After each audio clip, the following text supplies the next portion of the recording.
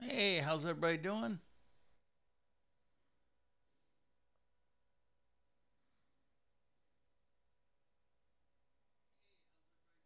Okay, we got volume.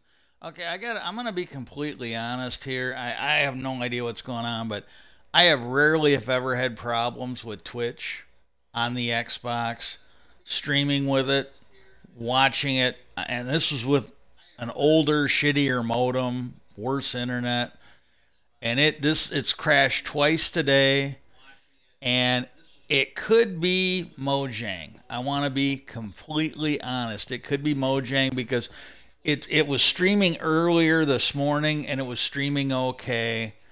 And Mojang just did an update. They literally just did an update. I was playing Minecraft and I was logging off because I wanted to rest up for this stream, and then it crashed. I just reinstalled fucking Twitter. And but I do want to say this: the first call this, if it turns out that they have people in the government connected to the government that are fucking around over UFOs, you should write your congressman and tell them flat out if it turns out there is a disinformation campaign, if they have been harassing anybody in and out of the government to cover it up in any way, they should not be afraid to issue those people the fucking death penalty. I'll tell you that right now. And I would feel the same way if GM or UAW is fucking around with my stream. Because I have no idea. Because like I said, I generally don't have any problems at all with it. And then it's like today I'm talking about the government cover up of UFOs and what's going on with GM and you with my health. And all of a sudden, this one starts fucking up, and it wasn't doing it earlier. Now maybe it's Mojang, I don't know, but I'm not kidding you. This shit pisses me right off because I've never had any fucking problem with it. Could be Mojang though. Let's be honest. But I just reinstalled Twitter. I recycled my fucking modem. Shouldn't be any of this stuff, but maybe. Uh, But when they finally get to the bottom with these people in government that have been like, and according to Grutch and others, have been harassing people, the death penalty would be fine for me if they want to fucking put those people out of our fucking misery. Uh, anyways, I'm going to start over yet again. If this doesn't work, I'm probably not going to do it. Uh, but I'll try tomorrow. But no, the call to action. It sounds like it's already made it through the Senate. A week ago, that was not the case. A week ago, Ross Coulthart was talking about the UFO disclosure bill being blocked by three senators, Mitch McConnell and two other of Mitch, the bitch McConnell's associates in the Senate. And this shit's gonna give me fucking lightheaded, getting angry like this. But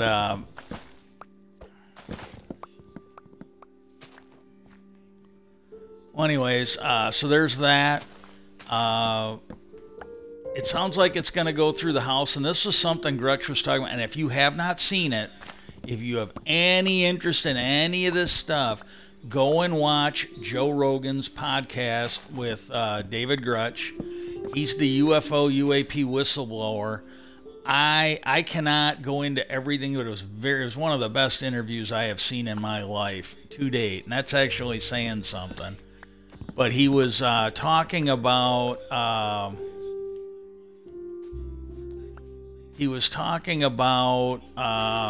and this kind of ties into what I'm talking about here. Uh,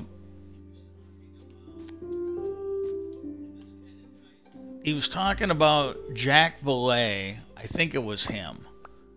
He did a book and he was talking about a phenomena. Now, he didn't go into depth. It might have been, like me, it might have been more than he could understand. Definitely was more than he could cover in a quick interview.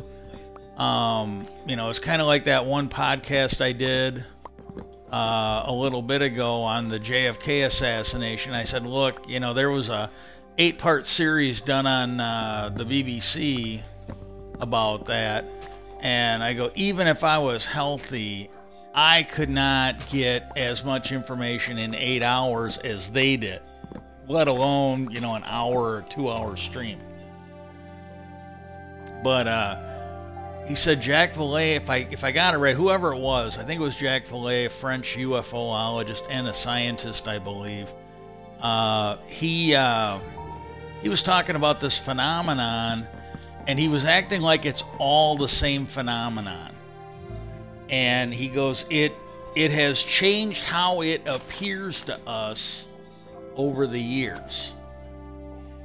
And like as he talked about, in the 1400s, it was witches sitting on people's chest. And, now it's appearing as other stuff, like orbs and other shit. And here's the only thing I got to say about that is, I think he is not so much wrong, but I think he's making claims that he probably doesn't have evidence for. Because here's the thing, and this is I want to make sure I tailor this, because I don't say that I necessarily disagree with him 100%. I just think it's pretty presumptive for him to act like he completely understands it and is putting it all into one phenomena. We could be dealing with multiple phenomena, and I really do. And maybe we're not. Maybe I can't say one way or the other, and I don't think he can honestly say either that it's this one massive phenomena. Now, when you look at with UFOs, the stuff people are saying now is the same stuff they were saying during World War II. And when you read stuff like with Christopher Columbus and others, they are describing things where if you take in the gap between then and now, they're talking about the same kind of shit. And so this thing, the UFO stuff has been here, but when you're talking about the paranormal, for anyone to say, oh, well, it's all one phenomena and it looks different, well, maybe not. We could be dealing with multiple phenomena. Maybe we're not. Maybe we are dealing with one phenomena. But to me, if you're going to make claims like that, you better have the evidence to back it up. And I'm not entirely sure he can say that he does have the evidence to back that up. Okay, now the calls to action that I'm asking for is with the Senate. It sounds like they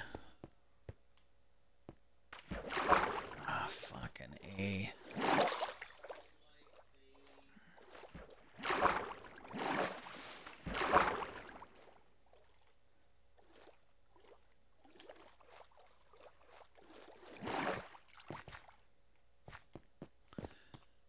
With the Senate, it sounds like they have passed the UFO disclosure bill. So we need to reach out to the House members. And it sounds like you had Mitch McConnell, that was him and two others were holding it up. At least that was reported by Ross Coulter. Maybe he got the Senate. He's not from America, so maybe he got the Senate and the House confused. But he called Mitch McConnell by name, and he is in the Senate. But it sounds like it's passed the Senate. And he was saying that a while ago, that it sounded like they had clear bipartisan support in the Senate. They weren't sure if they had it in the House. But the last I've heard, it sounds like the House is what the hang-up is. And in that reporting, and I think this was David Grutch, they reported that it was a representative from Ohio, and there was a representative from another district. And the guy in Ohio, it's the district that has Wright-Patterson Air Force Base in it. And hang on a sec.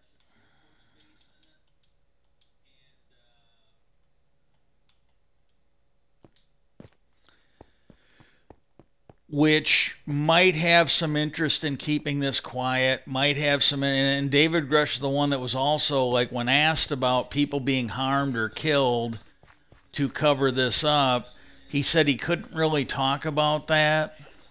And there was something, and he did this a little bit with Rogan. He goes, I'm going to talk about this vaguely, and I think you'll understand what I'm talking about. But he talked about two different instances where him and his wife were messed with after he started investigating UFOs and for the government. That's the weird thing. He's not like me out running. He's working for the government.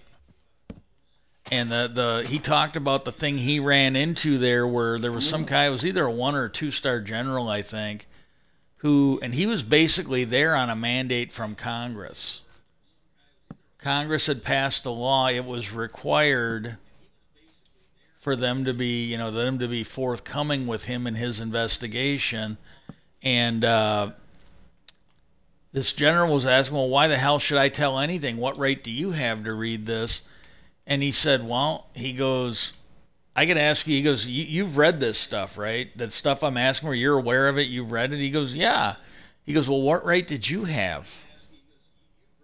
And it fucking knocked the general on his backside. He knocked him back. He was no longer on a front foot, you might say. And he said, what right did you have? He goes, you were given it. He goes, my right is coming from Congress. He goes, they passed a law. He goes, you are basically, I can't remember if he implied it or he said it, but he was kind of indicating that, he had a legal right to do this, and you were violating a law of Congress by not following it. But it really, I guess, rocked that general back, because, see, he wasn't used to that shit. I've known people in the military, and and they kind of get brainwashed. Like when and I'm not trying to be mean to anybody, I'm really not, but a fact is a fact. A fact is a fact. Like I'm not going to get into that, but